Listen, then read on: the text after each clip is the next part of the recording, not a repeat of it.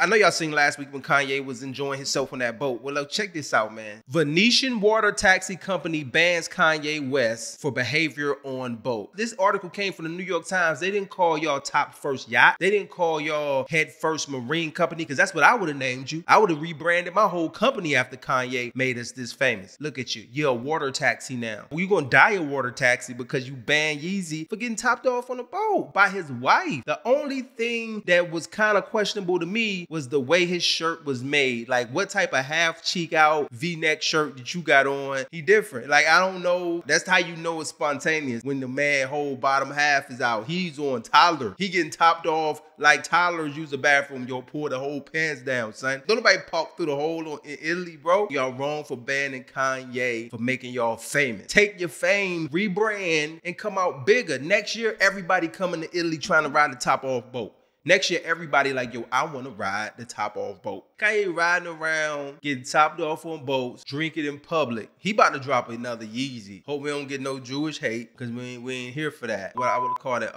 pecker yachts. Ball boat. The nautical nut. Ooh, the nautical nut is wild. That's ooh, the nautical nut, which you could have called the company. But nah, you rather sue. Now you a water taxi.